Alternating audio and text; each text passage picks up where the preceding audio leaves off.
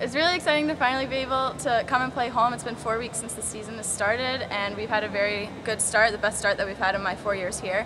We're 8-3 right now, so the anticipation has been building up to finally come home and play in front of all of our fans. And it's even more exciting because we've already played Ryder this year, and we played them at the Lafayette tournament and beat them in 4. Lost game 1, but we played competitively against them, and then we just turned it up in games 2, 3, and 4. So we're excited to continue that type of winning against them, and the mentality on the team has just been a complete winning personality, and we're really excited to come and show our fans what we've been doing on the road.